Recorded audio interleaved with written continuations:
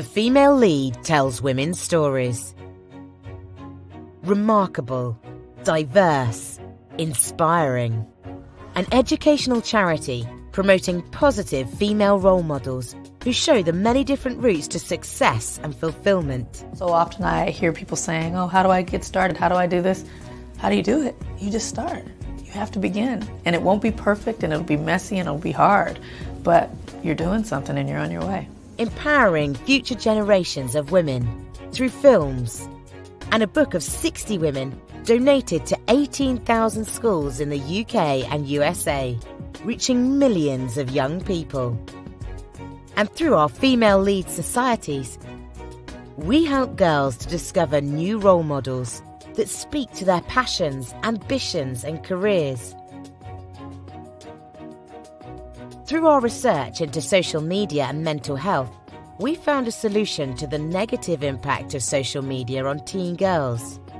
Through a simple intervention which encouraged girls to follow different influencers, we were able to change their entire social media experience and sense of well-being. We called this campaign Disrupt Your Feed, and it reached 20 million people on social, with 330 million impressions all over the globe. So what's next? As well as inspiring girls, we're now finding ways to measurably improve the lives of older women through data, research, and the stories of those who have overcome challenges and found their own personal versions of success. We're a long way from being finished. Join us in our mission. Are we going to talk about women's rights again? Yes, we're going to talk about it until there's balance.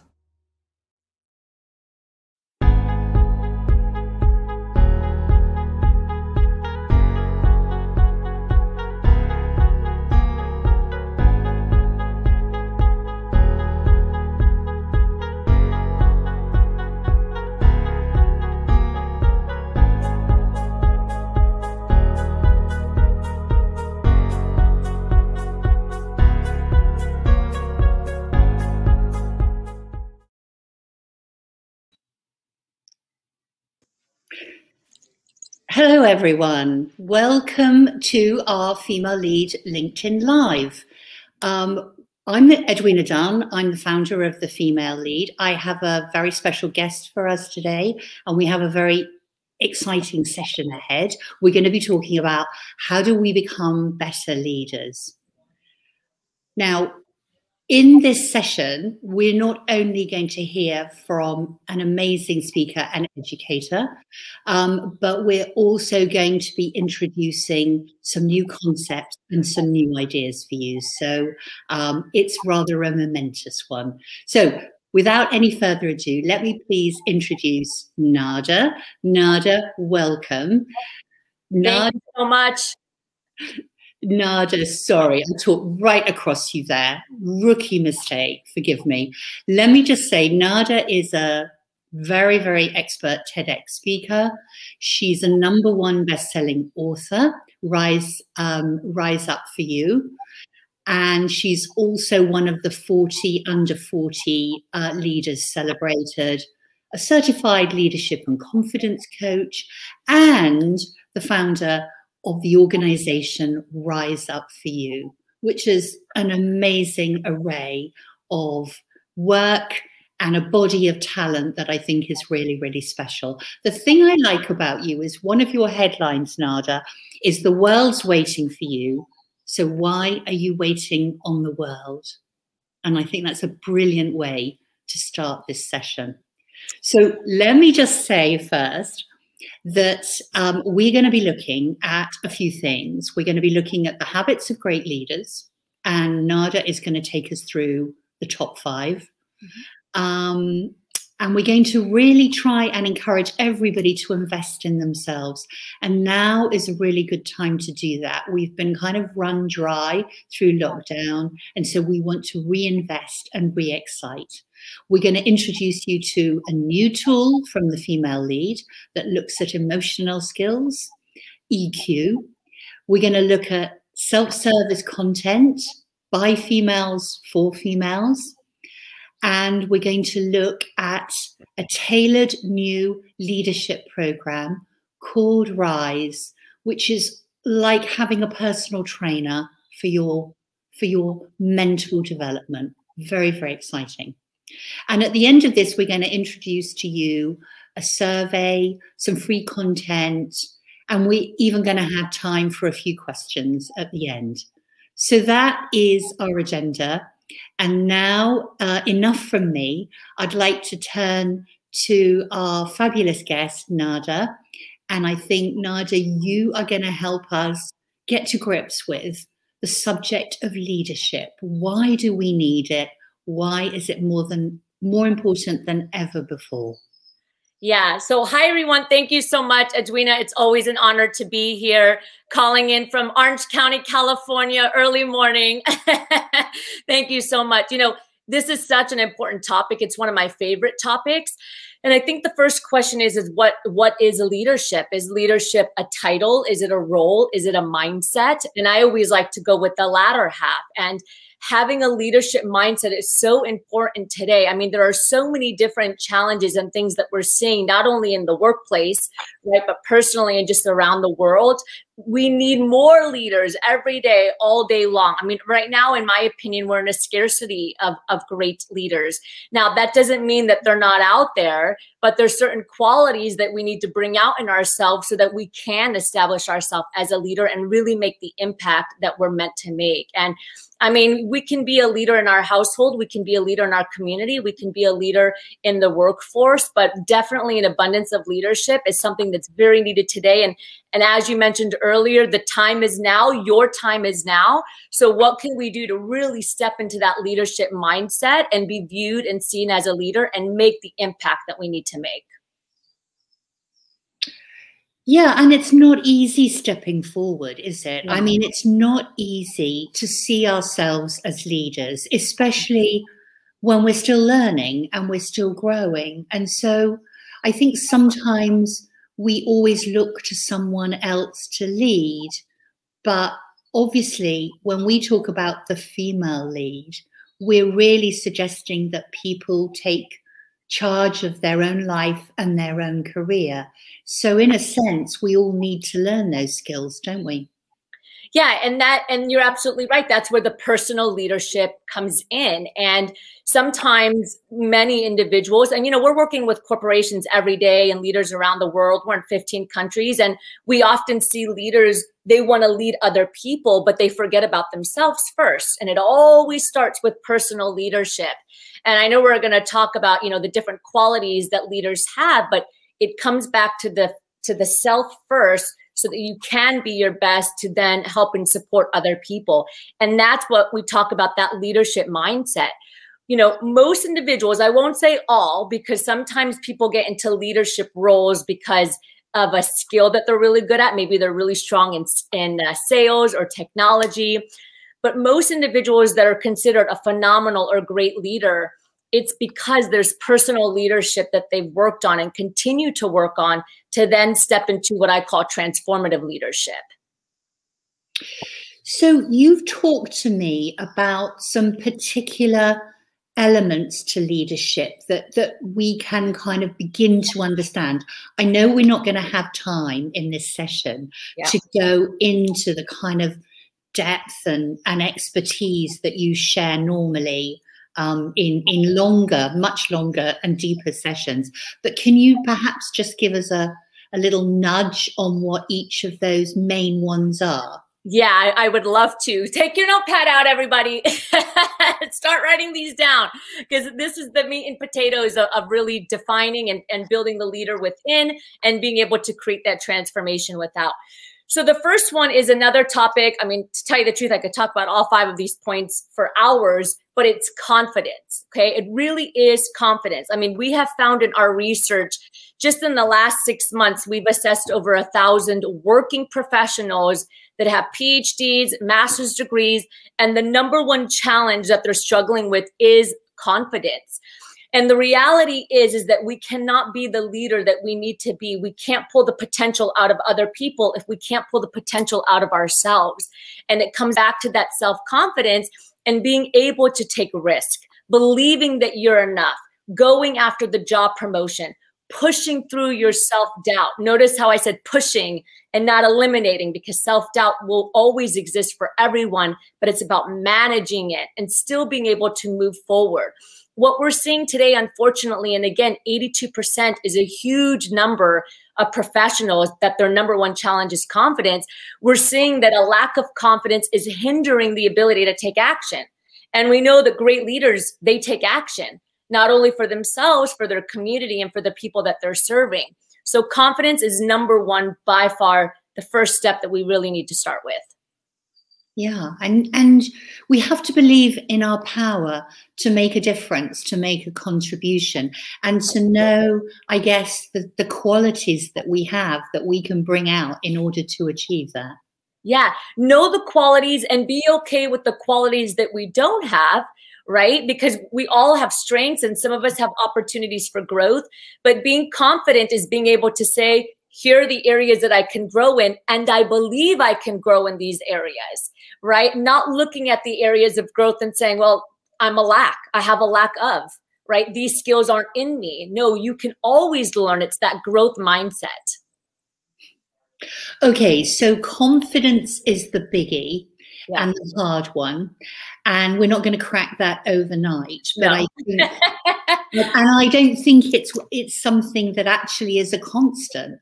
I think depending on your mood, depending on the kind of day or the week you've had, that can kind of ebb and flow. I see that in myself. You know, I don't always wake up feeling like I'm going to conquer the world today. You know, we have moments where we go, I just really want a quiet day and to keep my head down. Yeah. So what else do we need to do? What else do we need to think about and practice? Yeah, after confidence, I would, and really they go hand in hand, is emotional intelligence. And I know that, you know, I had the honor of being on here, I think almost half a year ago now. That's how long ago it was, you know, and we did a session on emotional intelligence. But, you know, confidence falls under emotional intelligence, but building that self-awareness, the ability to manage your emotions, having social awareness, empathy, you know, service, leadership, and then being able to make the impact, coach, lead, solve problems. I mean, that is the bulk of EQ. One of the things that we're seeing with EQ today, though, is that it's very, very misunderstood. And so I see a lot of people walk around and say, I have a strong EQ. I'm very emotionally intelligent. But when I look at their assessments, for example, of their team, it says the complete opposite. So we have a very distorted view of what EQ really is. And to tell you the truth, I mean, it is a beast. It's 18 competencies that we need to actively work on. And we need to look at these pillars and say, where do I need the most support? Do I need it in self-awareness? Do I need it in empathy? For me, I'll tell you, you know, the one area in emotional intelligence that I really had to work on in order to be a better leader was that pillar 3, which was social awareness, right? It was being more empathetic, showing empathy, understanding what empathy looks like, understanding what my nonverbal cues look like. If I'm sitting in a meeting and my face is shut down, what are people thinking of? Do they think I'm upset? Do they think I'm mad? So really that was a pillar that I had to work really hard on. And it was also the pillar that some of my team members, you know, oh, we've lost you, Nada. I hope you'll come back. I'm not sure if we lost the internet connection there for a little bit, but I'll keep talking and then let me know what happens there. You know, when I was an executive at 27 years old, there was a lot of feedback that I got.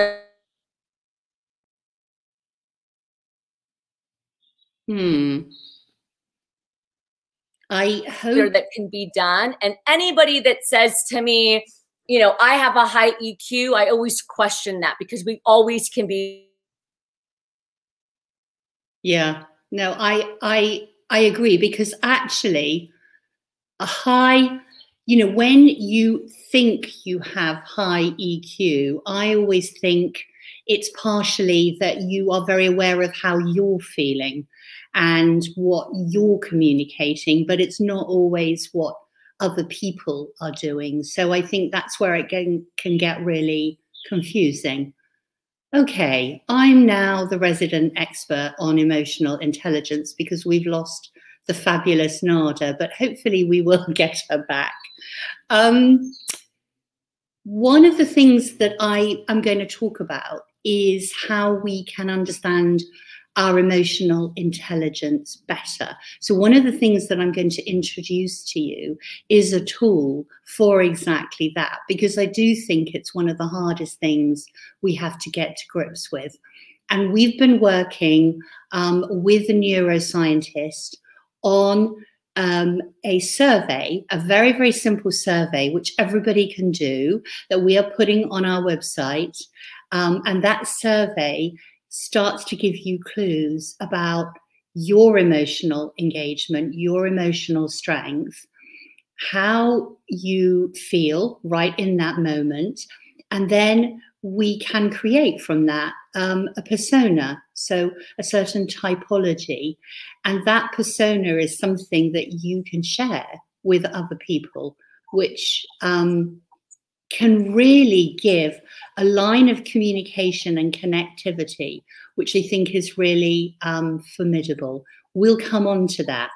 But we have Nada back. Fantastic. I lost you. I don't know what happened. I just got shut down. It was that emotional strength coming out. It obviously caused a wave effect. It was the universe saying yes, yes, yes. Oh no! What did you lose me at? What part? I was talking about EQ, and tell me where I left off at. Yeah, I mean, I think we should try and just touch on a couple of the other leadership qualities, because we need to move into the second aspect of our conversation. So perhaps.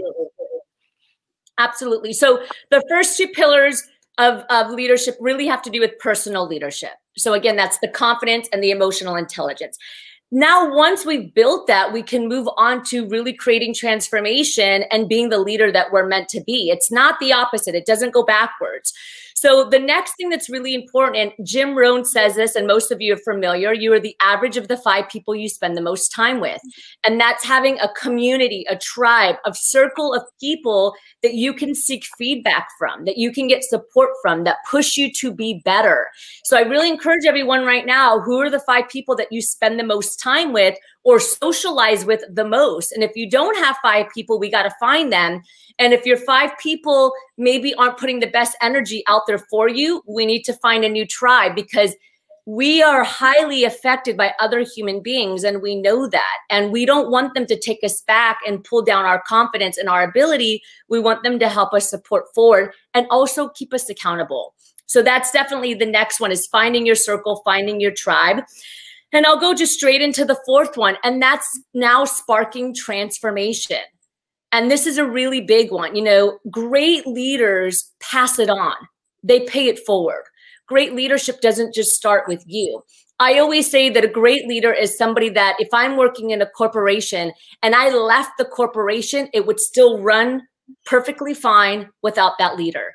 And if it can't, then that means that the leader hasn't done the job they needed to do to create transformation, to put infrastructures in place, and to really build an ecosystem of more phenomenal leadership. And that's really important, is coaching, mentoring, passing it down, paying it forward so that other people can learn how to become leaders as well. So that's definitely the 4th step. I love that one. And of course, at the female lead, we talk about rising by lifting others. So it really echoes strongly for me, that one. And I don't think we pay it as much attention as perhaps that we should. But let's go straight to your 5th one, please. Yeah. And then the 5th one is 1 through 4, confidence, emotional intelligence, building your tribe, sparking transformation are so important. But if you don't have a brand and people don't see you and you're not out there, then you're never going to step into that leadership position now, right? That ecosystem of leadership, if you're not seen, if you're not heard, and if you're not recognized. So building your brand is really, really critical. I mean, we have a lot of people that come to us and say, I want to be a leader in my corporate environment. I want to be an influencer. I want to be this, but they're not seen. They don't have a brand. They haven't established themselves as an expert in their industry. And the reality is that you have to be seen, you have to be heard, and you have to be relevant in order for people, the optics of it, to see you and say, that person is a leader. That person has something to say and I should listen.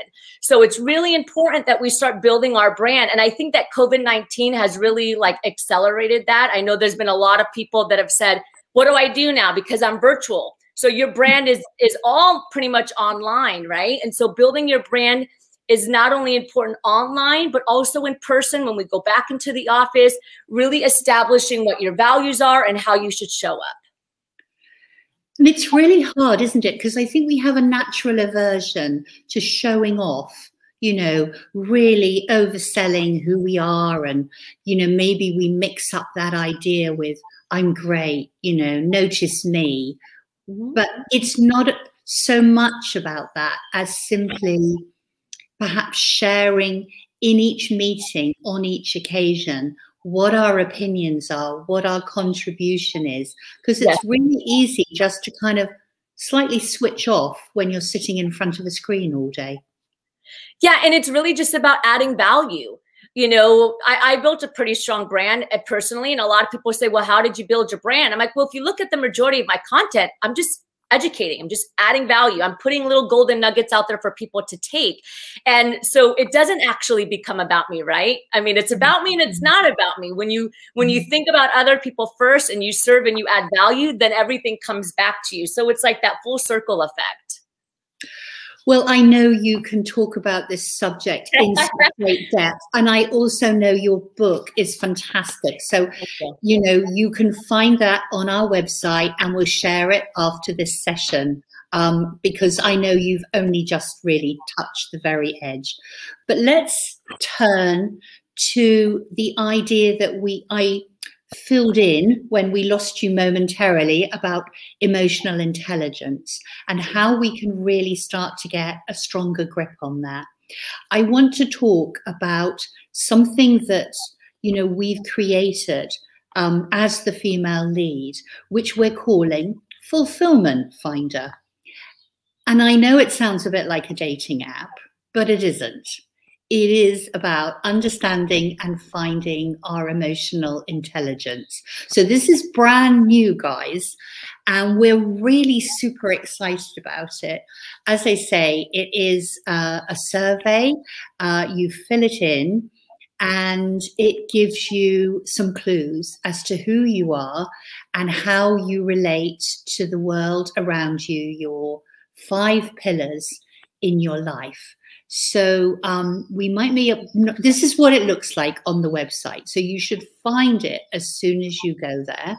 And there's a little bit of an explanation. There's a video where I talk rather slowly. I'm sorry about that. But there's a video that explains how you use it. And then you fill it in. And effectively, it's giving you clues on self-awareness. It's giving you a whole range of curated content which matches to your persona, and it's that persona that reveals the kind of things that you find, you know, really exciting, really positive, and you're really strong in, and those things where you're feeling, you know, perhaps a little less, a little more lacking. And so it's very much a personal measure for you to get to know. And there you can see the button, which is take the survey. We've had 2,000 people complete it already, which is very, very exciting.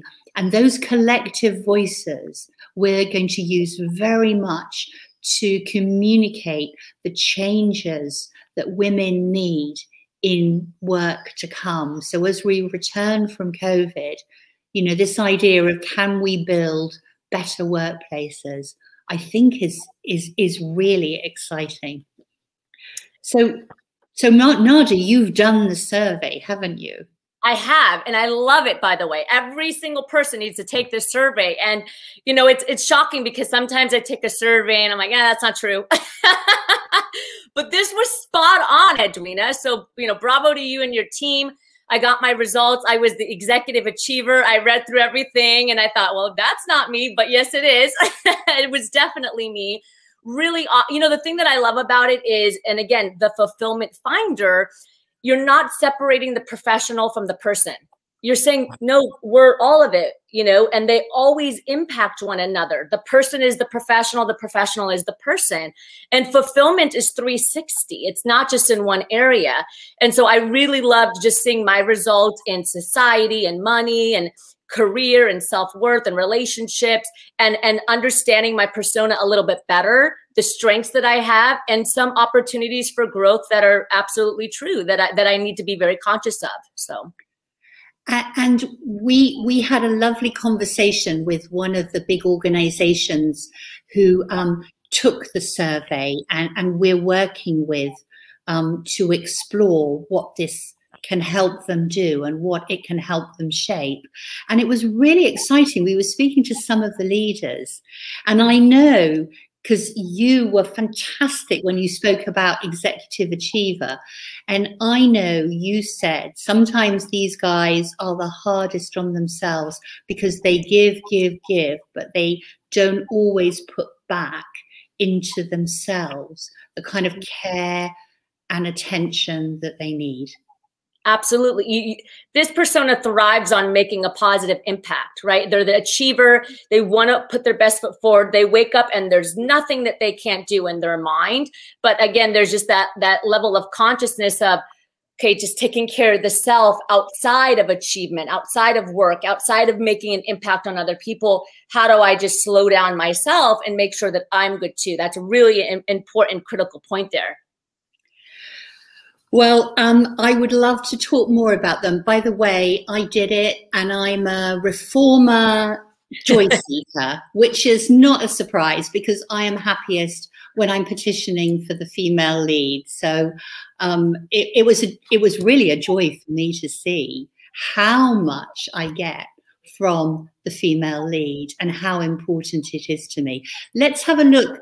I think you're going to show some of the personas. Here we go. Thank you, Becky. So there are 12. So you can be everything from a peacemaker to an influencer. There I am, the reformer, a mediator, a knowledge seeker, investigator, crisis manager, creator, bon vivant, lovely, a bit of French in there, an achiever, everyone's friend, and an entertainer. So, they're really interesting, and they're three-dimensional, and there's real data and real science behind them. So this is what we're so excited about. And then what happens from there? So you get these personas. What happens then?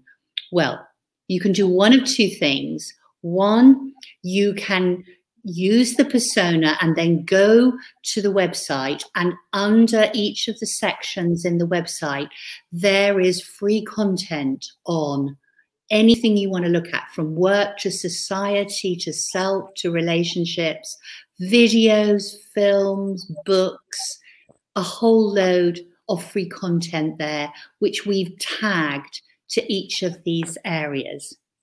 But that's not all. Really, really exciting. We have worked with Nada and her fantastic team at Rise Up For You to create a brand new leadership course, which is written by women, led by women, and it's for women. So Nada, tell us a little bit about this fabulous leadership course that you've created. Yeah, I'm really thrilled about this. And well, first off, I think it's perfect timing for everything that's just happening in the world. I know there's a new article that just came out that's been coming out about how women have really been impacted by COVID in the workforce and just some of these challenges that we're having. So, it's going to be awesome. The content is invaluable. We're going to be touching on the most important and critical points to really stepping in the workforce: negotiating, self-awareness, how to build your personal brand, how to speak up, break imposter syndrome. So the content is invaluable, but the coolest thing is that it's live. And a lot of courses today are very passive. And research shows that in order to make the transformation you need to make, there's got to be engagement that's happening, and that is critical.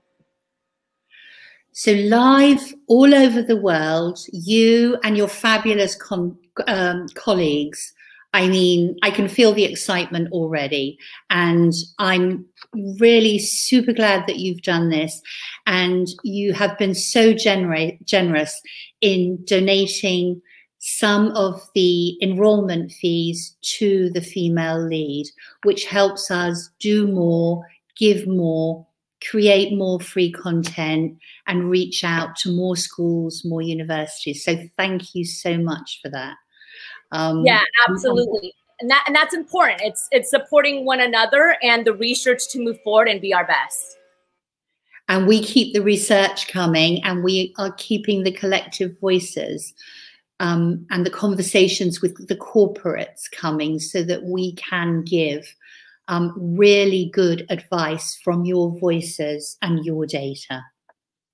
So I think, let me just show finally that we have, this is what you can do. So you can run the survey, you can share your persona with anybody you like, your friends, your mom, your colleagues, and it's quite fun to talk about it. You can spend as long as you like on free content and search that. And then, as I said, you can check out the coaching and invest in yourself. And develop your skills and learn from Nada and her fabulous colleagues. So there are all your options. I think we have time for some questions. We've raced through it. We've done the impossible. But now we have an opportunity to answer some questions. So here we go. Here's the first one. Will the program help me understand and develop EQ? That's a great one. Yes, it will. And because again, that's where it all starts. Personal leadership, it starts there. And honestly, we need to know the most important thing about, becoming a leader and building these skills is understanding where, again, those opportunities for growth are. There's some areas that, are really strong for you. And there's some areas that we have what we call blind spots. We all have them. And so this program will help you understand some of those blind spots and then give you the tools. That's the important part. It's not just talking at you. It's take out the notepad, do this exercise, here's the workshop, and really breaking down to create that transformation. And that's the critical part of actually moving these skills, is getting the tools and the strategies that you can actively implement in the moment. It sounds fantastic. And I know the energy you communicate these ideas is constant. Like, this is not you in a good morning or on a good day. This is you. I know that. Can everyone become a leader, or do some people have it and others don't? This I hear so often, this question. Are we born with it, or do we learn it and grow it? Yeah, I love this question. And I always go back to my book, right? Rise Up For You, Closing the Gap Between You and Your Potential. I would have never wrote that book if my answer was no, not everyone can be a leader. Everyone has the potential within them to lead and to be their best and to make a positive impact. But it takes ourselves, it takes our wantingness to grow and be better. And it also takes the community around us to really step into that leadership. I'm one of those people that don't believe that people don't have it. I think with the right community, with the right tools, with the right curriculum, with the right mindset, you can do and be whatever you want, including leading and stepping into that role. Do you think leaders have more fun than followers, Nada? More fun than followers? Interesting question. I think it depends on the leader. I think it depends what the leader thrives off of. So for me, I have fun leading. But that's the achiever executive persona, right? If you read my persona, that's what it says. That's what makes me thrive. Like, I go to bed thinking about people at night, and if they feel good, if they feel like they got coached, if they feel like they're moving, that like other people's success is on my mind. And so, but that's also fun for me. Like, ask my fiance, he's like, you always talk about work. I'm like, no, it's not work. It's humanity, it's people, it's leading, and it's so important. So I would say both for me. That's nice. I jumped in and someone asked a question. Is failure an important part of becoming a leader? And how do we pick ourselves up after failure? It's very powerful. Great question. Yeah, failure is, I mean, there's always the dichotomy, right? Failure, success, hot, cold. In order to appreciate success and understand the taste, you got to know what it feels like not to have success, which is the failure. But here's that second part of the question. How do we pick ourselves up after failure? It's recognizing that failure is a part of the process and not feeling ashamed by the failure, not feeling discouraged by the failure. So failure is a part of the process. It's a part of the journey. And so I really think that as a society, we need to reframe the emotions around failure because it's very icky for a lot of people. And we're seeing this in our youth today. They're afraid to take any kind of action because of failing. And it's like, no, lean into the failing. If you fail, that's okay. Learn from it. Now let's try it again and see if we can get to the next step. So it's really important, but this is also where the confidence comes in, because the confidence is that part that says, hey, maybe I fell short. What can I do to relearn? What can I do to do it again? And you try again. I mean, I have failed multiple times as a leader, as a business owner, as an educator, but every time I walked out of there learning something a little bit more, and I said, okay, now let's reapply what I learned and do it again. I so agree. I mean, I have failed so many times and it really hurts every time. You only build the confidence to say that once you've actually achieved something. And there's the rub, isn't it? It almost takes you to get somewhere before you can just be much more honest about the fact that you learn so much more from failing than winning. And I agree with you. I mean, shame is the one we have to avoid at all costs. It should never be shameful to fail. It's normal, isn't it? Anyway, sorry, Sarah. How can you keep ideas fresh as a leader going into an adaptive concept, evolving role? Great question, Sarah. So this is definitely where the emotional intelligence is going to come in, because one of those core competencies is adaptability, and the world is moving at such a fast pace, and also growth mindset. Because the reality is that you're completely right. Like our technical skills today, they might not matter in 10 years. And so that's why having a growth mindset and being able to adapt, and 10 years from now, you'll be able to say, let me learn another skill, or let me relearn this skill according to society. And I think the third part of that is what we call collective intelligence. So that's being around other people that are maybe in your industry that are also evolving, so that you constantly know what's happening and what the potential trend is going to be. So those are some really important concepts to keeping your ideas fresh. Fantastic. Oh, here's one. Where can I sign up for the course? And very importantly, do I get a certificate once I've completed it? Yeah, that's a great question. Thank you for whoever asked that. So yeah, you guys are so fast. RiseLeadershipCourse.com. And you do get a certificate. So actually, Rise It For You is certified by the Society of Human Resources Management. They are a global company, so anywhere around the world, and they certify through human resources credits, which is professional development credits, and Rise It For You has the ability to certify through that organization. And so this course, at the end, you do get PDCs that you can give back to your corporation or HR that are certified through SHRM. So absolutely, and it's a great thing that you can also put on your LinkedIn and on your resume. And I think you can do all of it, all of the rich content in 6 months. Is that right? Absolutely. It's in 6 months. And some of you might say, why so long? But honestly, it always goes back to integrity and how we're building these skills. And research shows that it takes time to build these really important skills to be a leader, to be emotionally intelligent. And, you know, I know, Edwina, you probably feel the same way, is we don't want to do the quick, you know, 1 day passive 1 month course. Like the reality is that we need to spend some time with you. So over those months, you can see, yes, I'm actually seeing new habits and new positive behaviors that are impacting my leadership in a positive way. And so that's why we've decided to do it that way instead of saying like a 1 month quick access course.